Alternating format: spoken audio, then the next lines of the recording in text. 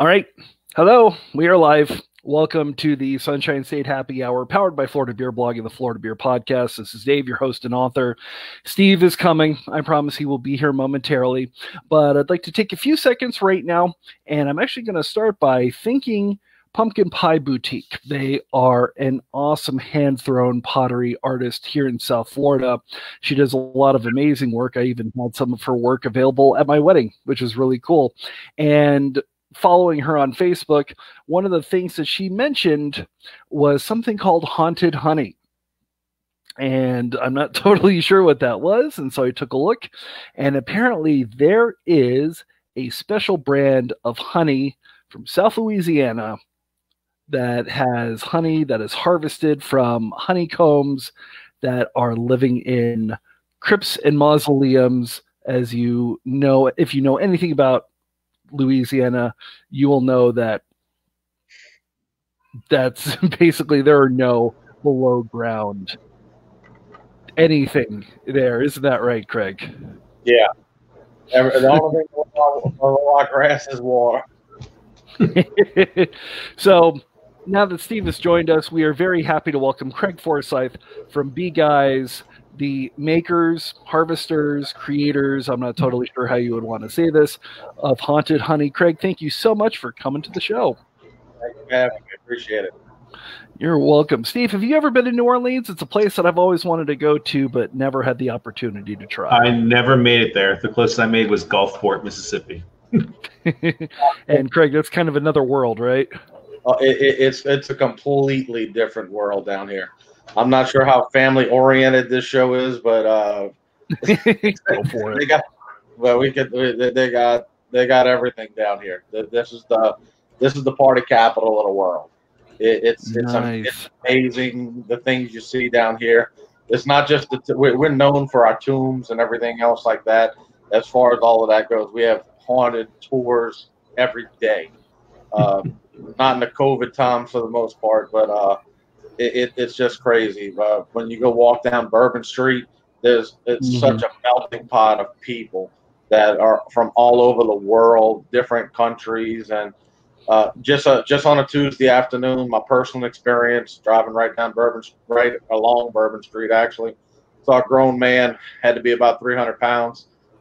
He wasn't the skinniest guy in the world, but he's walking down Bourbon Street completely dressed as Catwoman.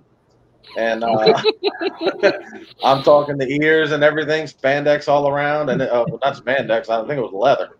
But and that's just a Tuesday afternoon down here.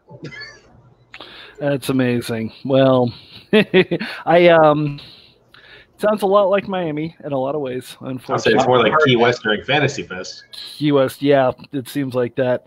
But let's go ahead and kind of start off, because you are technically not a beekeeper. You are a bee removal specialist. We're both. We're both. Okay. Actually. Yeah, I can explain it, but yeah, it's a little bit of both. The main thing that we do is bee removals, honeybee removals. We also deal with wasps, yellow jackets, bumblebees, carpenter bees, things like that. You know, any type of bee we deal with. But 98% of what we deal with are honeybees on a daily basis. But there is a big difference between beekeeping and bee removal. And I tell this to all of our customers that need beehives removed. Because what happens is we have Joe and Johnny and Bob down the street that they just got a beehive in their backyard, and anybody that says, well, these people have a bee problem, call my buddy down the street. He'll do it for $20 and a pack of beer. Well, they don't know what they're doing, and it's not a good idea to have somebody like that working on your house or your construction. That doesn't mean that they know about construction, anything to do, with anything else. They might know that, the difference between a queen and honey and boy bees and girl bees, and they might be very, educated on that part. But the way I tell every one of my customers is the same thing, and I sound like a broken record, but it's true. There's a big divide and difference between bee removal and a bee removal specialist and a beekeeper. The way I say it to everybody is the guy at the mall that with the gun, that's the security. Well, he carries a gun and You know what? He's there for security. The guy on the SWAT team that carries a badge and a gun too, we all know that he's more qualified. But so that's the analogy I use, because beekeepers doesn't mean that you can actually get into bee removals, because there's no timeout, there's no nothing. You can't just put the hive back together and a top on it and walk away and say, you know what, I'll deal with this another day. Things aren't going the way I want them to. The bees aren't acting the way I want them to. I'm getting stung. Well, when you open up a beehive in a house, you got neighbors, you got pets, you got people going to work, coming home, kids playing out in the street. It can get bad very quickly. And if you don't know what you're doing to stop it from getting bad, when it does get bad, you can't close that can of worms up. So it really is a big liability if you don't know what you're doing. Interesting. So with bees, with calling someone, how often is it to where you have to basically go in and destroy everything? And then how often can you go in and actually salvage something? You talking about salvage beehive? A little bit of both. I actually had a situation some months ago where we had a beehive underneath our deck, and I was very naive, and I sprayed everything that I could spray onto it. And we finally called the bee removal specialist, and they came in and said, I wish you hadn't done this, because they were very nice bees, and I could have taken the queen and taken them all and give them a nice new home. So to this day, I feel horrible about it. But I guess I was amazed. I just assumed bee equals pest, destroy it all. Yeah, that's what everybody thinks about, honestly. And pest control, that we struggle as an industry like that. There's really very little advertising that we can do, because not many people know about beekeepers. You say anything about beekeepers, a lot of people go, what's a beekeeper? And I honestly, I don't understand that. But I said, we're where honey's born. That's how I kind of get around that one. Oh yeah, honey. Now I know what you're talking about. But bee removal, a lot of people don't experience that, and if they do, they tend to get a lot of them. But throughout the course of all my years of doing this, I mean, we've had some sticky situations with a whole bunch of different things. We take them out of walls, floors, and graves. We take them out of 150 feet in the air, sometimes 300 feet in the air, different places. We've got a grain elevator down here. We did one at the top of the silo. It was out on an edge. We were 300 feet above the ground on top of this big silo. We're moving honeycombs. And it's crazy, but somebody's got to do it. That's amazing. And obviously we will talk about your particular side hustle here in a few seconds, but we're inching towards that, in that when you remove a honeycomb, when you remove a hive, do you get a good amount of honeycomb and honey out of that? Or are there times where it's just a complete loss and you're just basically chucking it all in the garbage? It all depends. It really all depends. Last night, for example, we did a bee removal. It's actually up as a Facebook Live on our Facebook page. We had a chance to put the customer actually in a bee suit, and she got to get a hands-on experience with it. And you can see that on our Facebook page at Guyz LLC. And it's about an hour long. But they were in a weatherboard wall. We took them out of the wall. It was about 3 feet worth of nest by about 2 feet wide. 3 foot tall, about 2 foot wide. And with that, we saved the eggs, but we also took the honey and we gave the honey to the customer. So they got about a gallon or so of honey. But the way everything works is it all depends on how long they've been there. Bees, I'll say it over and over again. I'll try and only say it once, but bees are just like humans. And I have so many analogies between humans and bees that make people laugh and everything else. And some of them sound corny, but it's completely true. The way bees work are just like me and you. If you got to your house or your apartment and you've only been there for 3 or 4 days, well, guess what? I'm not expecting there to be, portraits on the walls and all kind of different rooms painted, things that would happen over the course of moving in. You're just getting there. You're really getting all your stuff together out of boxes. So when bees get to a place, if they've only been someplace a month, they're starting to make honey for themselves. They're starting to lay eggs, and they're starting to make honey for themselves because they start off with zero. When they leave mama's house from the parent colony, they eat as much as they can in order to survive. They just gorge Thanksgiving dinner and leave. So they live off of the food, off of the honey, until they get to where they're at, to where they're supposed to be, new house. They can start drawing wax. They make wax from the scales from their underbelly, and they start putting the house together. They have to be able to put the refrigerator together in order to store the food in it. So if they're not drawing comb out, then they have no place to put nectar, pollen, eggs, anything. So it's when they're there for a week or so, there's really not much there. But we get nests that have been there for 8-10 years sometimes. And the longest nest I have particularly done in my career was inside of a shed ceiling. It was 16 inches wide inside of the joist line by 14.5 feet long. And that thing was monstrous. Had about 70 to 80,000 bees inside of there if I had to estimate it. But out of that, probably got about 15 gallons of honey out of that one. And we don't keep the honey, really. We feed the honey back to the bees if we can, but a lot of times the customer keeps the honey.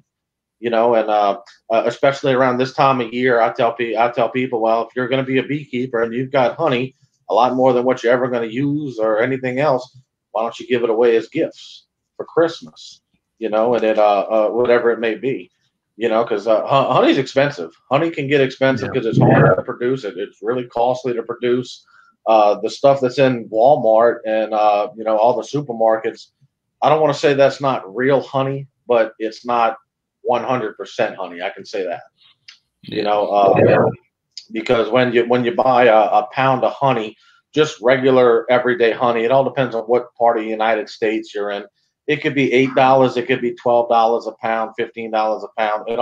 It all depends. A lot of people like to say $1 an ounce, and 16 ounces make a pound, so that would make $16 per pound. But like I said, some places are 8. So it really all depends on where you're at. But if you're selling something for $10 a pound, a gallon is 12 pounds. That's $120 a gallon. But if I'm buying a pound of honey if you're buying a pound of honey from me that costs you $12, and you go to Walmart and you go, well, wait a second, I can get 5 pounds of honey for $12 in this jar here. Why are you so high? You're trying to rob me. Well, it's not the same product. What they do is, another analogy is, how many oranges does it take to make a carton of orange juice? Any idea? Depends. I would say that it depends on what else you're going to put in the carton. Exactly. That's exactly correct. If you look on the side of it, generally it'll say 3 natural Florida oranges were used, and the rest is a filler. That's it. If you ever had hand squeezed lemonade from any little lemonade stand, you see them crush the lemon, and they put some drops of lemonade in there, but then they fill it up with a carbonated filler, and that's exactly what happens. Honey's the same way. What happens with honey is all of these big beekeepers, I use the one at Walmart as an example. And matter of fact, I have a jar that I'd have to go off a camera to get. But the top of it tells you that it was made in Argentina, Chile, Netherlands, Canada, USA, all kind of different places. So with that, it's crazy because they don't have beekeepers that produce that much. What they do have is companies that go buy everybody's honey, my honey, your honey, and what they do is they send it to their factory. They put it all together and they pasteurize it, and they heat it up to about 130 degrees. Once you heat honey up over about 115 degrees, it loses its natural products. Still going to taste like honey. It's still going to have the consistency of honey. It's not really going to change too much, but it takes the natural great properties of raw honey out of it. And that's done because of the FDA. One thing Americans are great at is complicating everything to no end. So that the honey's the best food that you can have. It's the purest food that never goes bad. What I've got in this jar right here was 100% made by bees, and until all of us are dead and gone and in caskets and our bone turn to ash, this is still going to be good inside of this jar. You can't say that about anything else. You can't say that about pumpkins, apples, anything. So this you're going against God's work, I guess you say, because this here is perfect as it is. So who am I to mess with it? It's withstanding the test of time. And let's actually talk about being dead and gone, because one of the things that you have a whole lot of are crypts and mausoleums and above ground grave sites pretty much all over South Louisiana. And I guess so you get a lot of bees that take up residence in some of those locations. Is it sort of a natural home for where bees can build a hive?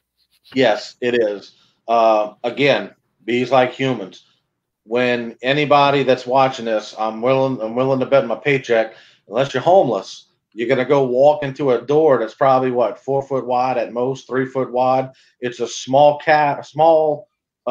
entrance that leads into a big cavity, 2, 3, 5 bedroom house. That's where you put your sofa, your big screen TV, your refrigerator, your freezer. Well, the door is there, and it's only small enough for you to get in, and there's a reason for that. The bees, they want a small door that leads into a big opening.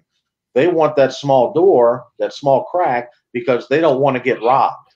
If you take our laws away, it's a very big thing that I tell everybody. If you just take the police away, in the human world, there's no repercussions for what you do. There's no right. There's no wrong. There's only strictly survival.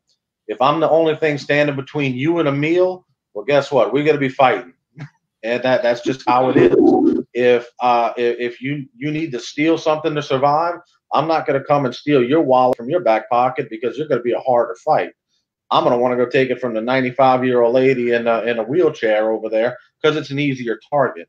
You see it with lions and gazelles and all of that. It's the strongest survive. They prey on the weakest link. If you take our laws away, we're the same type of animal.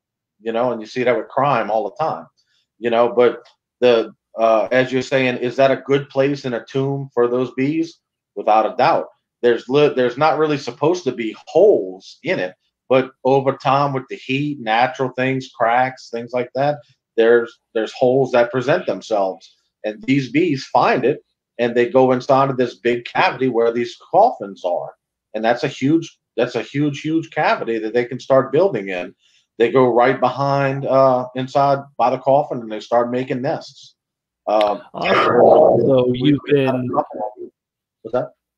Nice. So you have these very large bee colonies, these hives in these locations, and obviously it's the cemetery owners that go in and ask you to remove those. How, I guess, did you start or kind of stumble on the idea of specifically keeping this special cemetery honey, this crypt mausoleum honey, setting that aside for yourself, and then maybe kind of starting to formulate some sort of a business plan around that? Well, I've been having this idea for years. I've been keeping bees for probably about 17 or 18 years, as long as I've been in this industry. And about 15 of those years is how long I've been taking them out of tombs. And at first, it's honey. It's just like any other raw honey that hasn't been touched, that comes from a tree or anything else like that. But these come from the haunted cemeteries in New Orleans. That's where pretty much everything comes from, or right around South Louisiana. And if you Google anything about that, you can see where all the voodoo and everything else that comes around, you kind of get it. That's part of the culture down here. But the way it works is we've been removing them for years, 15 years or so, and we could have put it directly in our honey stock and tried to sell it if we wanted to. But number one, it's not ethical, because I wouldn't want, the honey's been tested and it's fine.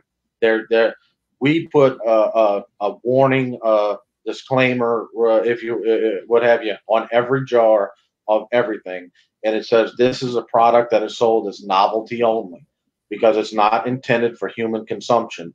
However, 90% of our people that are buying this strictly to eat it. We have a big following between the spiritual community and the witch community, pagans, people like that. They use it for other things besides eating. But anyway, so 15 years go by of removing bees from tombs, and honey never goes bad. I just kept keeping. I kept the wax. We kept the honey.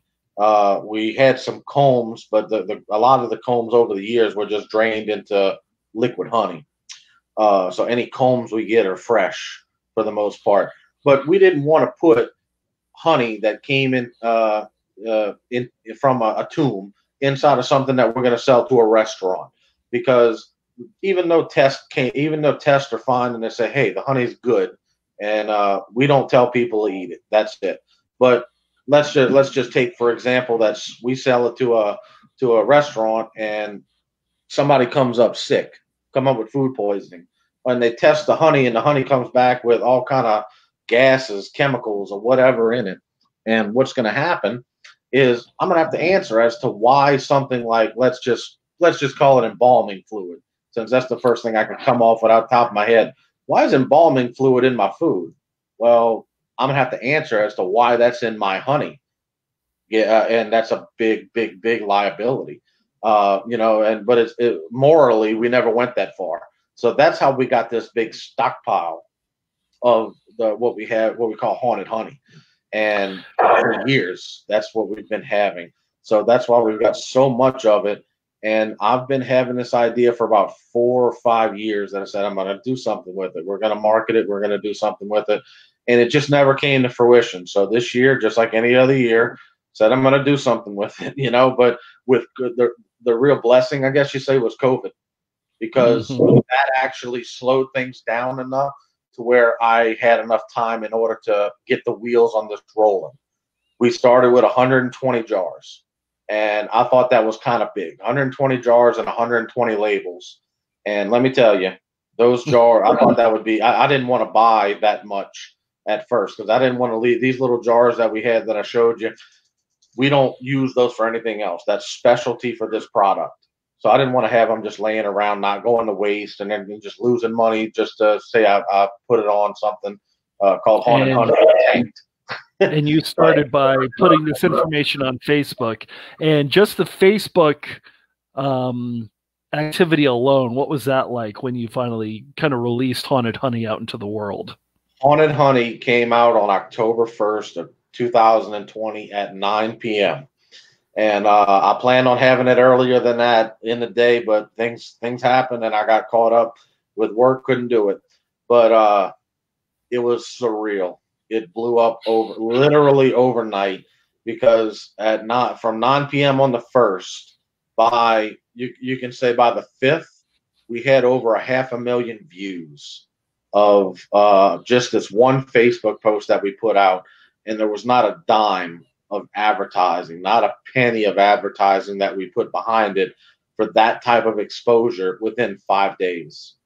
It was amazing. We had one post earlier on this year about pesticides and honeybees, killing honeybees, that got 300,000 views over a course of time, maybe about 2 months or so. And that was like, wow. We've never had anything. If we got 500 views or something like that before, that was kind of big, because we're just a little beekeeping, company, I guess you say, and not everybody follows us or knows about us really. So we're not the NFL or the baseball, different things like that. Not something that everybody knows about. But man, 500,000 views for a small little beekeeping company like that's pretty surreal. And right now we're shipping to 12 different countries and every state in the United States. Tell you what, I take that back. The only state we have not shipped to is Hawaii yet. How fast?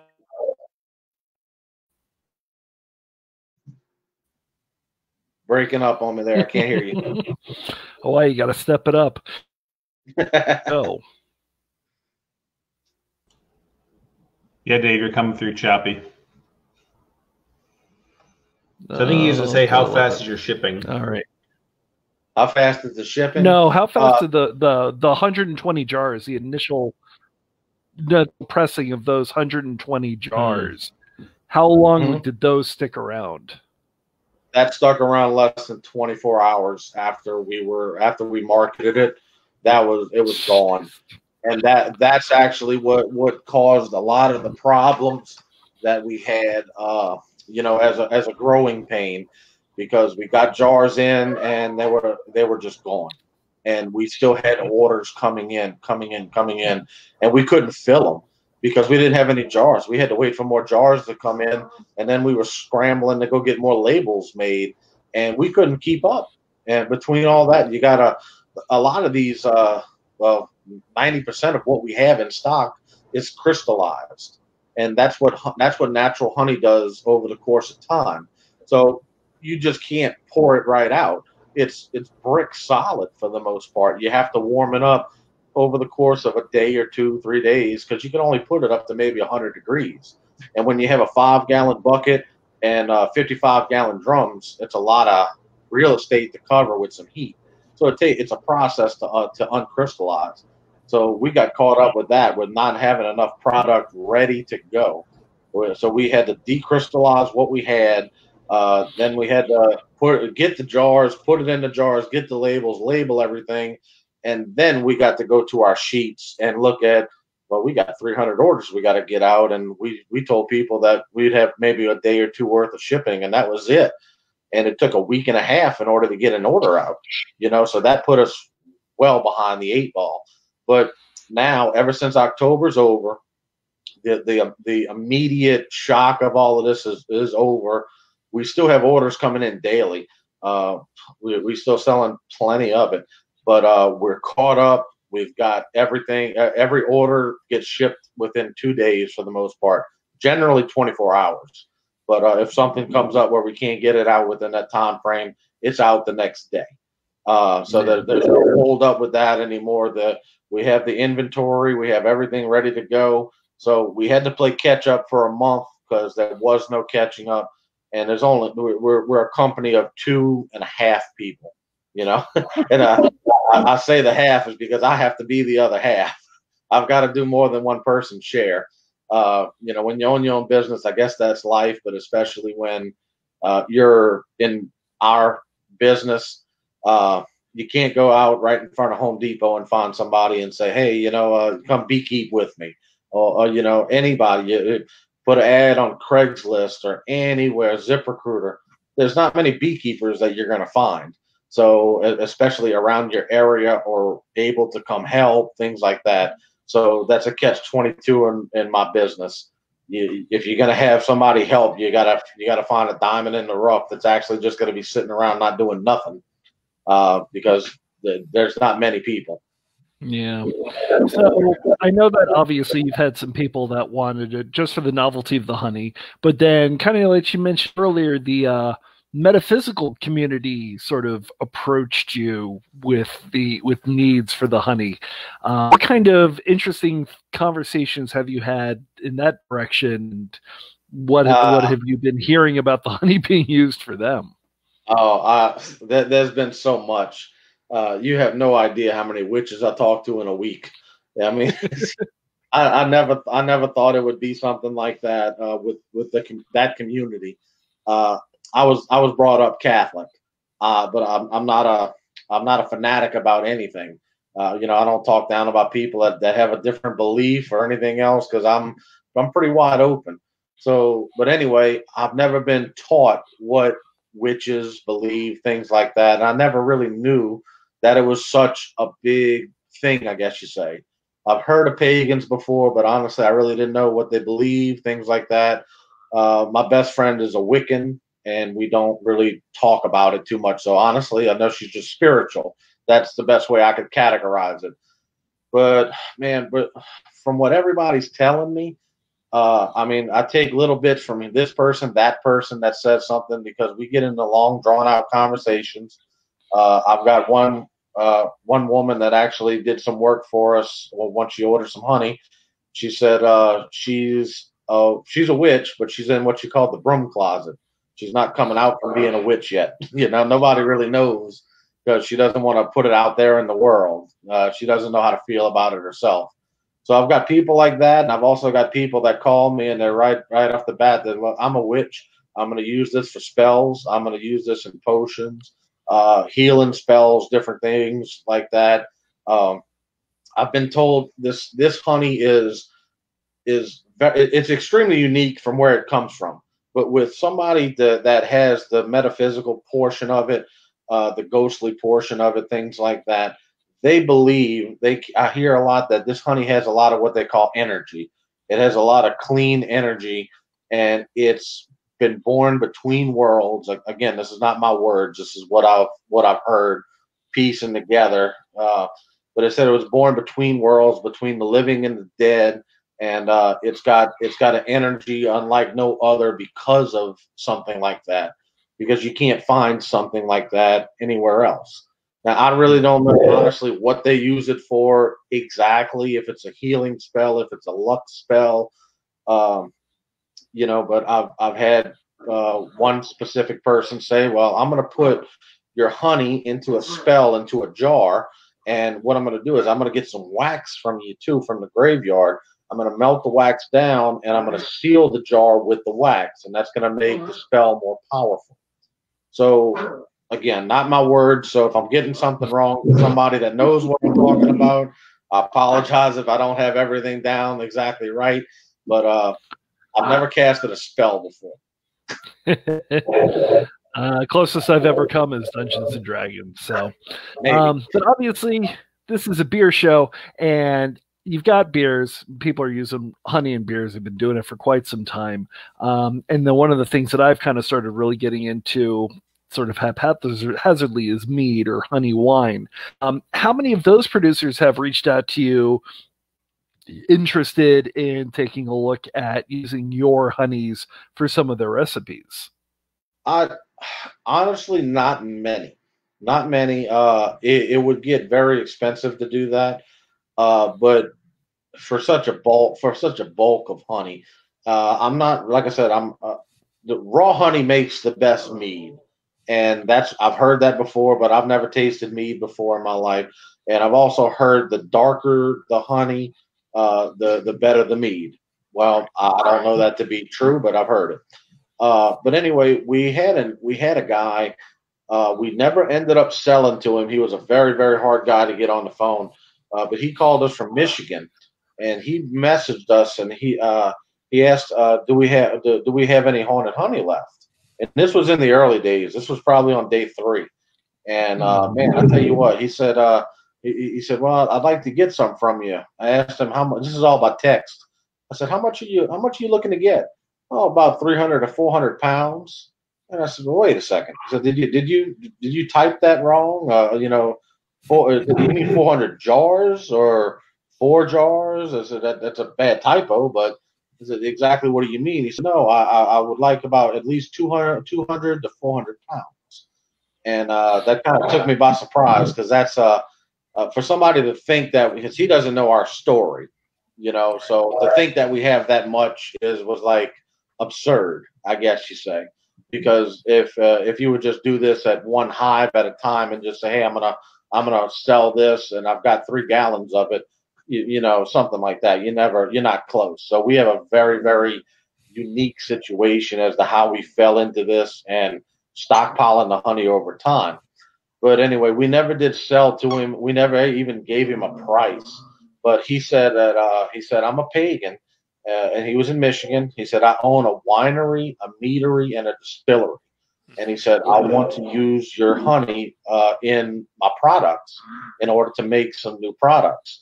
And he said, "I'm not worried about cost." He said, "But if this is real honey from where you say that it's from, and you can kind of prove where it comes from, then," he said, "I'll take all you got."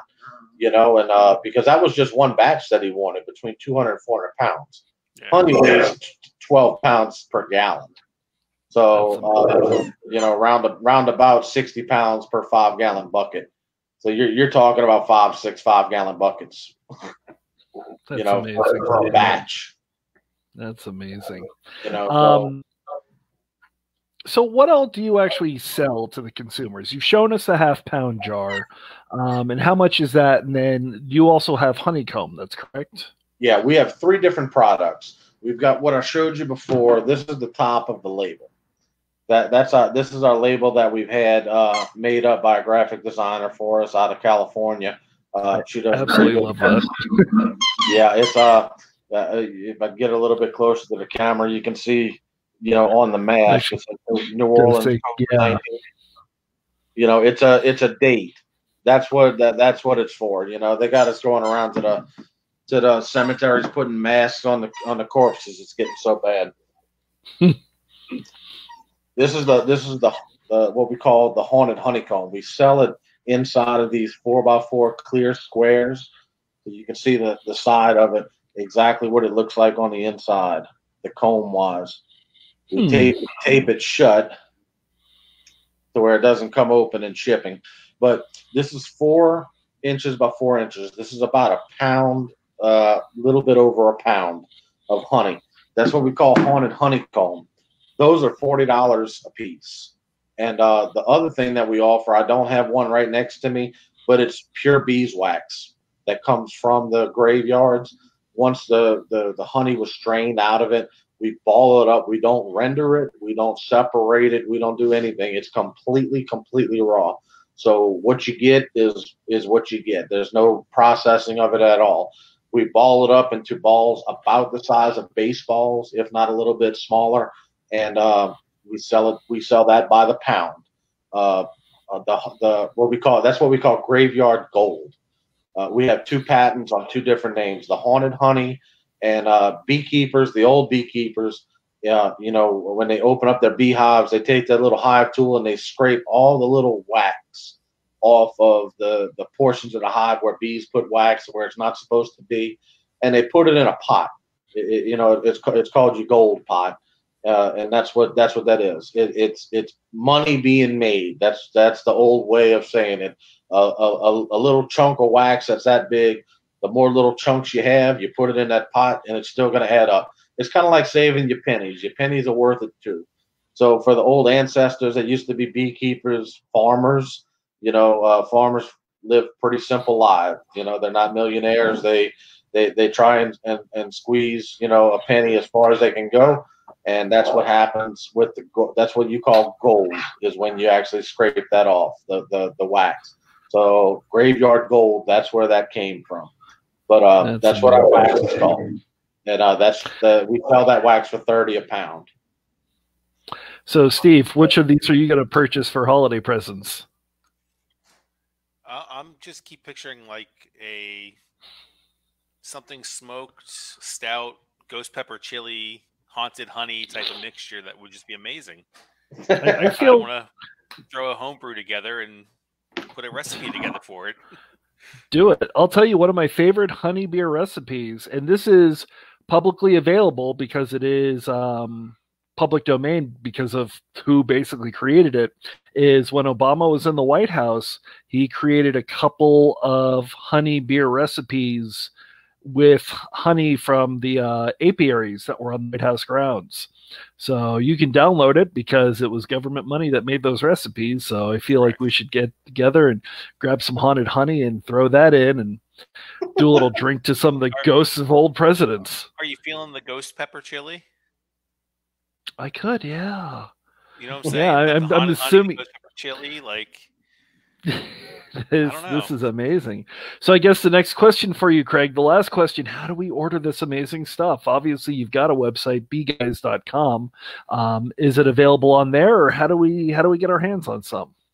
Well, you get in touch with, like I said, we're a small company. We're working on an online web store that streamlines ordering and everything right now. But the way it works now is we have a system where everybody messages us through our Facebook page. You can also text us or anything else, call us on our number, but everything's pretty much streamlined through Messenger, Facebook Messenger. Click on the message us button. and it comes directly to us with an order. We ask everybody to send their name, their shipping address, their PayPal information. We accept PayPal and Cash App for the most part. That's the largest thing that we can do. We can also run a credit or debit card, but we do that over phone call. And that's what I'm saying. We're trying to get an online store set up to make it to where all of this can be easily accessible, to where you don't have to send a message or anything else like that. But we want to make sure that everybody gets exactly what they want. Every product is available right now. We're not running out soon of anything except for the haunted honeycomb. That's a pay-as-you-go kind of thing. Sometimes we have it, sometimes we don't. It all depends on how long ago we did removals from a graveyard, and it also depends on how much we got out of that. Sometimes you get none out of it, and sometimes you get 40 or 50 pieces. It all depends. It really does. But you send us a message on Facebook. It's you can look up Guyz with a Z, LLC, and brings you to our Facebook page. We have all types of different cool things you can see on there, videos of removals that we do. We have funny little cartoons on there. It's really entertaining, and it's really educational for somebody that would just be interested in it. But give us a message. Tell us what you want. Tell us you want to place an order. We'll take everything down. We'll work it out on PayPal. We normally send out a PayPal request to you with the email you send us, and that's it. Your order is going to go out within the next day. And we've got right now, matter of fact, once we're done, we're a small company. So once I'm finished here, we'll probably unpackage, I think, another 40 orders. And that's got to be done tonight in order to go out tomorrow. And I've heard the ding go off on the phone 4 more times since we've been on here. So that might be 44. So I might have 44 orders to go by the time we're done. So it's a never-ending thing, But we're very blessed to have it at this time of year, because bees hibernate during the wintertime, and this is our slow part of the year. It's normally a 24-hour operation, 7 days a week, 8 days a week, however many days are in a week compared to what time of year. Because we don't ever stop working anytime between March and pretty much September. October takes a little bit of a dip, and it continuously goes down. So, but with the coronavirus times and also this part of the year, we're very blessed in order to have this kind of in our corner right now to just help pay the bills, just like everybody else, to make ends meet. We're never going to become millionaires or anything else, as far as I know. But I don't know if I'm ever going to get enough of this stuff in order to do that. But for right now, it's going very well, and we're very blessed to have it. All right, that is amazing. Thank you so much. So Guyz, obviously bguyz.com, where you can find them on Facebook at Guyz LLC. I also want to once again thank Pumpkin Pie Boutique. Thank you so much, Tiffany, for introducing me to Guyz. I definitely appreciate it. Next week on our show, it's going to be the last show of 2020, and we're going to be bringing on Miami Supply Company, who is an artist in the Magic City and did some of the absolutely fantastic label art for Beat Culture, which is down by MIA. If you can find us on our Instagram page at Florida Beer Blog, you will see some of the artwork that I just posted. It's absolutely fantastic, and we're going to be talking to them to learn a little bit more about all of that. So on behalf of Steve and myself, thank you so much for joining us. If you do want to find us again, remember, if you're listening to us live, you're obviously on our Facebook page. If you're listening to us on YouTube after the fact, we are available at floridabeerblog.com, on Instagram and Twitter at Florida Beer Blog. We're on Facebook at FL Beer Blog, and I am going to go see if I can order some honey. So thank you so much, Craig, for coming on. We appreciate it. We will see you all next week. Drink Florida Craft.